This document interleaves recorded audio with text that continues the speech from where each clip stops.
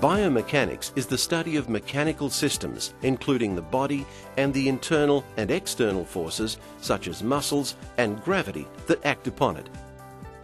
An understanding of the structures of the foot is essential to understand lower limb biomechanics and the use of orthotic therapy as a non-invasive, conservative treatment option for the practitioner.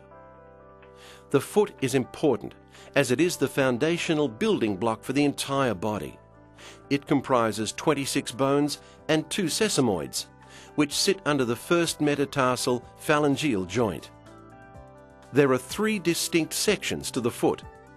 The forefoot, comprising phalanges or toes, and 1st to 5th metatarsal bones or shafts. The midfoot, comprising medial, intermediate, and lateral cuneiforms, cuboid, and navicular bones. These form a keystone to support the structure. The rear foot, comprising calcaneus and talus.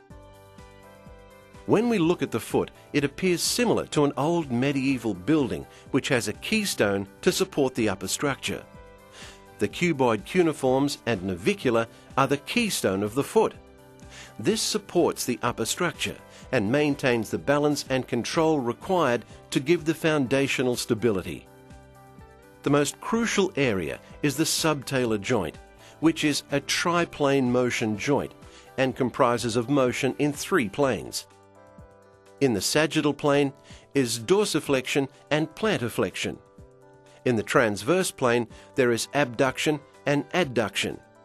And in the frontal plane there is eversion and inversion.